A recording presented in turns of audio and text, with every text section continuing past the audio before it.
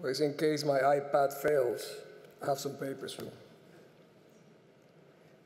Knowing that I will be probably one of the last speakers, I have to take the opportunity to thank UN Watch, Ambassador Moses, Irwin Kotler, and more especially Hillel Neuer, because this is an extraordinary experience for the people who watch this all over the world, and for you who are here present, because to see and to interact with so many defenders of democracy, freedom, human rights, and to interact with victims of gross violation of human rights is something I think is a big lesson there, that pains and sufferings of other people should never be foreign to you.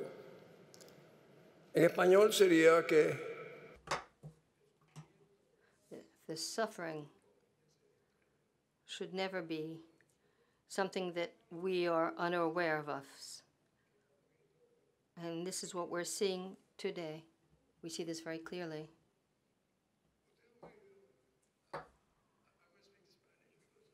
I believe that many people in my country would not be able to understand it all in English. Translators. I'm sure you know, I'm sure that you know the names Pablo Escobar and Chapo Guzman. The two are the most famous drug dealers in the world, one from Mexico and one from Colombia. With all their power, they were never able to govern their countries. But in Venezuela, their counterparts were able to. Why? In order to be able to destroy, devastate, and depopulate a country that was rich, free, and democratic. Nicolas Maduro and his wife, Celia Flores, and their two children have been sentenced by the United States for drug trafficking. The vice president, the minister of defense, and other ministers and vice president. One of them, the most wanted men in the United States, Chapo de Soldado Cabello, all of them, all are sought by the European community and the United States. We're talking by a government, not even a regime. We're talking about a criminal corporation that has taken hold of my country.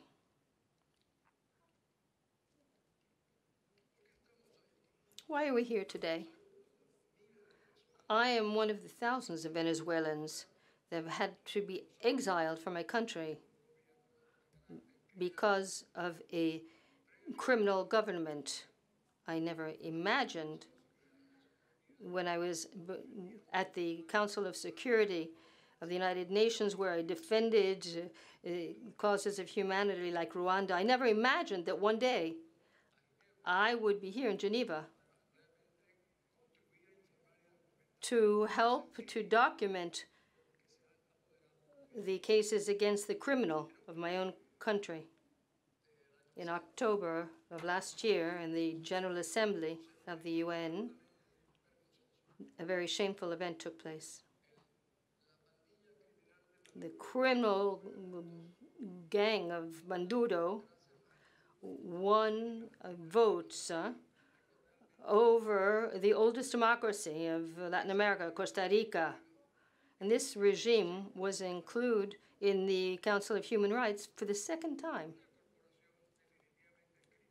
This criminal corporation should never have been able to join the Council of Human Rights because it was created to avoid that Maduros of the world would be able to sneak in. This is not only my opinion. As you've heard in the High Commissioner in the last report said that I call upon all of you. 5,000 people are suffering from human rights. And she said something even more important. I call upon all of those of power and influence within and outside of Venezuela to work together and to make the necessary compromises to resolve this all-consuming crisis. It couldn't have been cleaner. So the High Commissioner was not alone. There's not one organization that deals with human rights that has not shown its solidarity with our cause. We have seen many cases. Some have been mentioned, but we have recent cases that are horrible.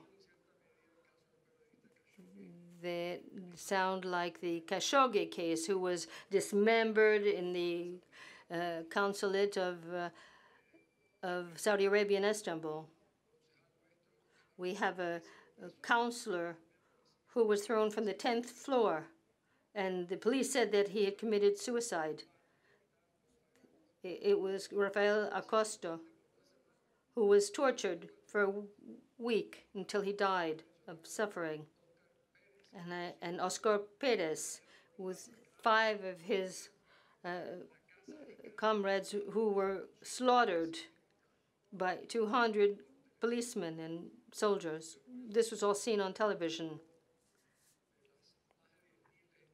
We've seen horrible murders. It's gone beyond 10,000 per year. We have so-called exemplary sanctions that are actually torture sessions. That is, men and women are tortured with the instruments to terrorize them. And we have the total cooperation with the Cuban regime. Nonetheless, despite all of this and everything I've told you, next week in the building across the street at the Palais des Nations, the criminal corporation of Maduro will take one of the 47 seats at the Council of Human Rights. This is shameful for the United Nations and is a harsh blow for those of us who believe in human rights. Who can we call upon as not the Security Council, because Russia and China will immediately veto any resolution about Venezuela. The International Court in The Hague, even less so. They've been studying all the documentation for more than 2 years. The 6 countries have given information. The prosecutor have looked at this. Many countries have joined in, but they're not in any rush. And the pace of violence has not slowed down.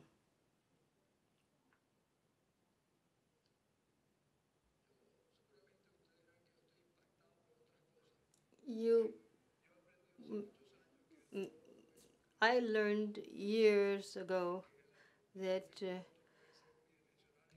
that pain is not one-dimensional, that there can be other dimensions for other people. So, but I can't help thinking of what I lived through with the tragedy of the Muslims in Bosnia. I presided over the one of the first meetings in the council, in the Security Council, and we saw that the permanent members and the Europeans said that we needed to have a dialogue, that we needed to talk. And this reminds us what happened with the Second World War in Europe. They're very good at conversations, but not for their own problems.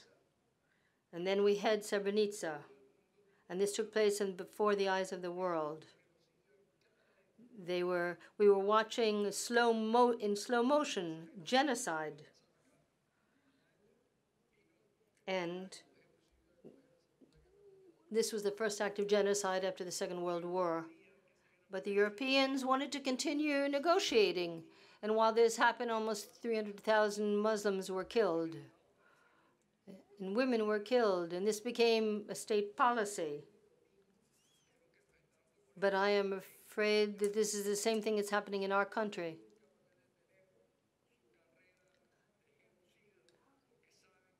We knew that the international community was never going to intervene with their Serbs, and that's why they continued. And it's the same thing with Maduro. They think the same thing, that they will not be attacked, and nothing will happen to them, and therefore the tyranny will continue.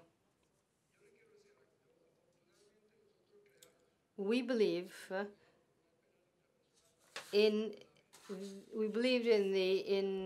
for Yugoslavia that we should create a tribunal, and the prosecutor have not shown any interest in taking any action. And when the international community has heard so much about my country, we know that the European community will continue to say that we have to continue talking, whereas my population considers suffering, whereas 5 million people have had to leave and more millions will leave. Can the Secretary General of the United Nations help? Under the Charter, he should do so. And he should face up to the main powers of the Security Councils, because we have enough proof that this is a threat to the maintenance of peace and security. But he won't do so, because there is the long-standing tradition of not facing up to this kind of conflict. We talk about the parties in the United States, that victims and the perpetrators are morally put on the same footing. And this is what happens in the Security Council. And if we look at the Organization of American States, we see that power has ruled, not democracy. In a few days, there will be an election for the Secretary General, and a number of countries have sought to ensure that they will be able to overcome Almagro, because Almagro will be able to draw the attention of the Council to security issues, and they don't want him. But I want to tell you something frankly.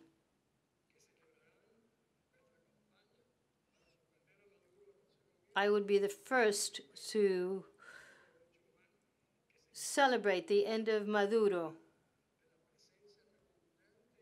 We must do away with the repugnant presence of the criminal corporation. Today, we are formally beginning a campaign to put an end to Maduro to suspend him from the Council of Human Rights at the United Nations, and we hope to continue and revoke his credentials. But we're not naive enough to think that by doing this, the Council of Human Rights will create freedom in the country. But it's a very important step forward, because we have 125,000 signatures,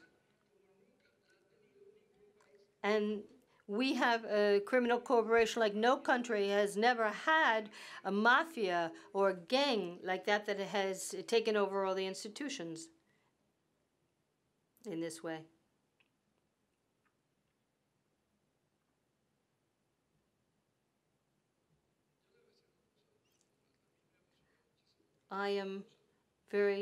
I was very moved to hear Rosa's story. I knew about it. And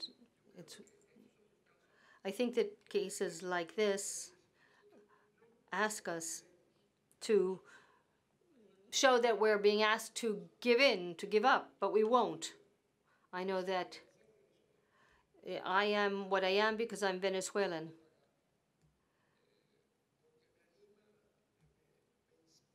And I'm inspired to fight for the country.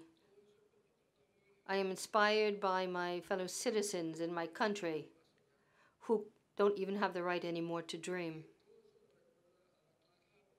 And this reminds me of Clark Havel, and who has said something very important for me. We shouldn't be afraid of dreaming the impossible if we want the impossible to happen. So this is our work before us today. Thank you.